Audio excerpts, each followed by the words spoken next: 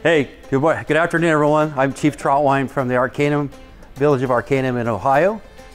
Chief of the Arcanum Fire Department for the past 18 years.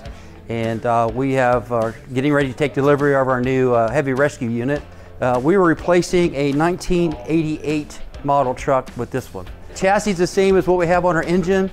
We chose the American flag grille just because of being a proud American, and that kind of goes with the spirit of volunteer firefighting. Everything seems to be the same on the front as that. We have a compartment up here that we're going to store. We have a winch that will be able to hook onto the front, the back, and both sides. So if we need to use that to rescue someone, to help pull a car, whatever it may be, it can be moved around the vehicle, plugged in, and used whichever side we need it on. So that's what's going to be in the front compartment. The cab, like I said, is basically the same. We're very happy with the way the cab lays out. It's very comfortable to operate. These trucks turn on a dime. It's amazing, this truck being 34 feet long, but we still can turn it in a turnaround, in a dead-end road, turn into some of our driveways and lanes, farm lanes that are really close, really tight. It turns very well. The engine is the same, and that's why we're so happy with using the same chassis. But this chassis will have capable of holding 6 firefighters. We use this chassis for, like I said, rescues. We also use this chassis for mutual aid fires where they need air. This truck will be able to do that, as well as supply manpower to help fight the fire. This truck has, we put in 2 electric cord reels. They're 200 feet of electric cord, so we can plug in lights, fans, whatever it may be. So we have on the other side and on this side is the electric reel. Here's the box where you plug in stuff. We have a refrigerator so we can keep cold water on hand for the guys for rehab. And this truck also has a light tower that's mounted on top of the roof of the cab, which will give us 6 light heads, which will light up the night. Next compartment is going to carry backboards, and it's going to carry a Stokes basket. We currently carry those now for assisting and rescuing people. So that's important. We're also going to have some roll out trays. This tray goes all the way across to the other side, as well as the one underneath of it. So these trays will carry basically hand tools that can be accessed from either side of the truck. So it doesn't make a difference which side you need to go to, you can pull it out either side. We added this. This is a floor dry container, but it's kind of neat. It's something we don't have now. We carry a whole bunch of 5-gallon buckets right now. So this will be interesting that'll help give us more space. This compartment's empty, but it's going to hold an electrical powered air compressor, which will fill up our air bottles where we breathe air for firefighting.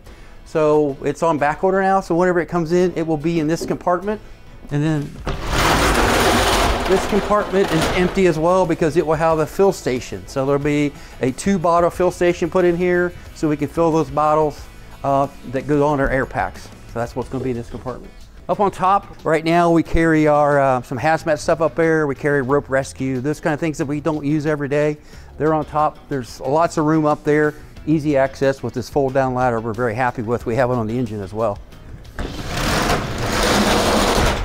This compartment will be our auto extrication compartment basically. So we're going to have 2, again, pull out trays. Each one of those trays, especially this one, will have the auto extrication tools, the gels of life, as you may say, will be in this compartment. Above that will be other tools. We have some different rescue jacks, so forth, that go up there. But this is our compartment to hold all the auto extrication equipment. This truck also carries ladders. So if it gets used as a routine type dispatch, we will carry our ladders up there. That's what that compartment up there is for, is to carry 24-foot ladder and a 14-foot roof ladder. And also for traffic, we have an arrow bar at the top, which will help us to mitigate moving traffic to an accident scene. Very important. Again, more compartment space. This is going to be a pull-out tray for adding tools to it.